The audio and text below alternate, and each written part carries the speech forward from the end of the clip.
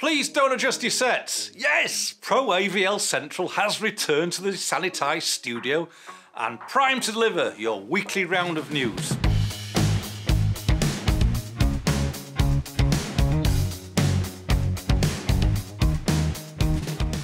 This year was going to be the year when NHK would broadcast the 2020 Tokyo Olympics in 8K resolution and 22.2 channel audio to its domestic viewers. Alas, for now, small projects lead the way. Malaysia's first Islamic television channel, Al Hijra TV, has upgraded the audio control room with a Calrec Brio 36 digital broadcast audio mixer and stage box.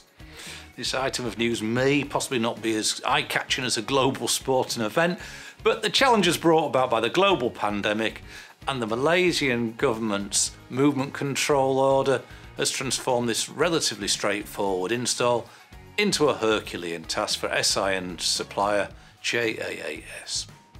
Likewise, Stage Tech Asia's and VTech Engineering's commitment to upgrade Taiwan's transformation radio on-air studios with DHD mixers took months rather than weeks. Following the publication of its 2019 financial report, Sennheiser has announced plans to cut approximately 650 jobs by the end of 2022 in the wake of the pandemic. Celebrating their 75th anniversary, the German audio manufacturer currently has a total workforce of just over 2,800 employees. It's expected that nearly half of the losses will come from Germany.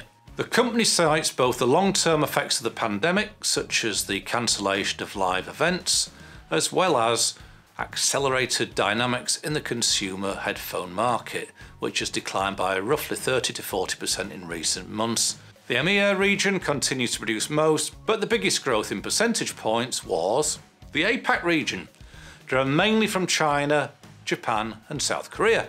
On to the 2020 exhibition calendar.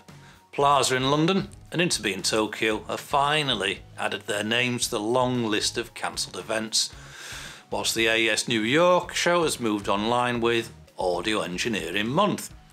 Comprising of 4 weeks of audio presentations and activities this October, the AES organisers hope that the virtual format will give attendees the opportunity to fully explore all aspects of the packed programme. In contrast, there's no sign of China retreating to the virtual world.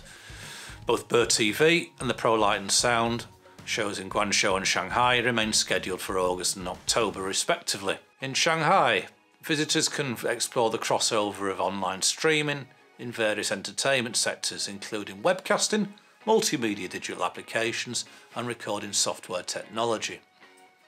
And finally this week, our newsroom continues to be educated, inspired by an interesting number of 3-letter acronyms that threaten to become the common language. Our favourite this week, BTL, and Google duly translated this to below the line advertising. I think we all just rather have a good old-fashioned BLT.